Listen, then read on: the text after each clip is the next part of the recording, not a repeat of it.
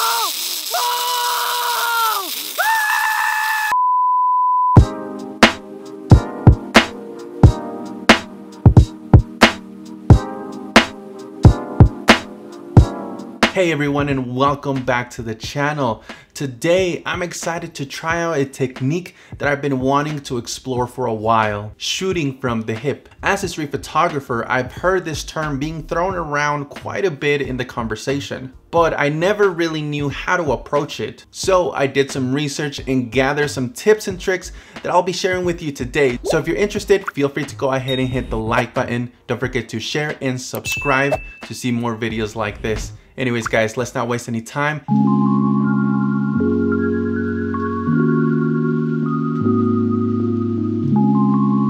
One of the common things that I found within my research is tip number one. The first tip is to use a wide angle lens. Wide angle lenses are great for street photography as they allow you to capture more context and depth in your shots. They also allow you to increase the chances of getting your subject fully in frame, providing room for cropping in post-production if needed. Tip number two, close down your aperture. When shooting from the hip, since you can't look at the viewfinder, it is helpful to close down your aperture by using a higher f-stop like an f8 or higher. You increase the likelihood of your subject being in focus even without precise framing. Tip number three, increase your shutter speed. To avoid motion in your image, it is important to increase your shutter speed. As a general rule, double your lens's length to determine the minimum shutter speed you should use. For example, if you're using a 50mm lens, aim for your shutter speed to be 1/100 for a minimum to avoid any motion in your image. Starting at 250 or higher depending on the lighting conditions is a good practice to freeze motion effectively. Tip number four, autofocus and pre-focus. Autofocus is excellent in modern cameras these days, but if you're using an older model or a vintage camera, pre-focus is going to be your best shot. A rangefinder is usually one of the easiest ways to determine distance and to make sure that your shot will be in focus. The ideal range is usually between 4 to 6 feet. So if you're using a rangefinder, just remember to stay within that distance to make sure that your shot will be in focus.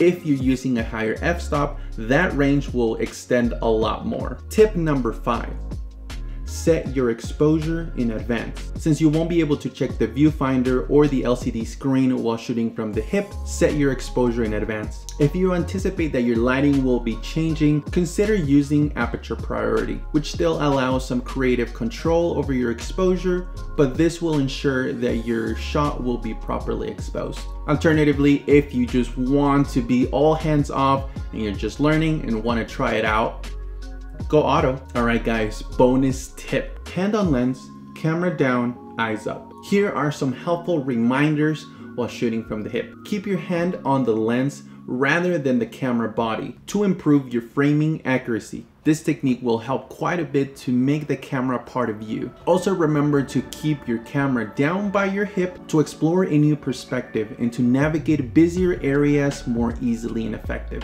Keeping your eyes up and scanning the surroundings will help you visualize the scene as well as take unwanted attention away from your camera, allowing you to get closer to your subject without attracting attention.